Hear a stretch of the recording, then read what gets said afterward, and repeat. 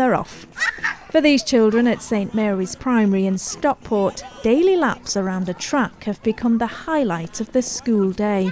I like it because there's a break in the lessons and you can go outside and have some fresh air. Well, it also keeps it gives you a healthy mindset for carrying on learning for the rest of the day.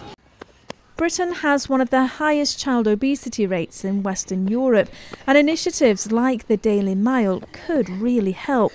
Children are encouraged to simply walk, jog or run for 15 minutes a day. We know that with increased fitness, possibly children reduce obesity and stuff like that. So we know that there's a real benefit for doing that sort of stuff. But really it is just about getting the children out there, helping them have fun, showing that they can achieve something week on week and month to get fitter, to get happier, to get healthier.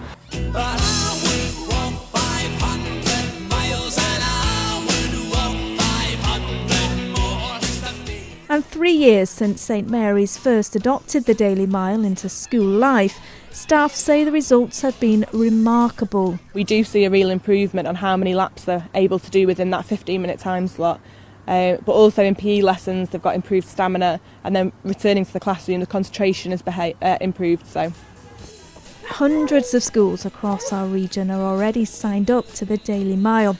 The hope now is to get every primary involved and millions moving.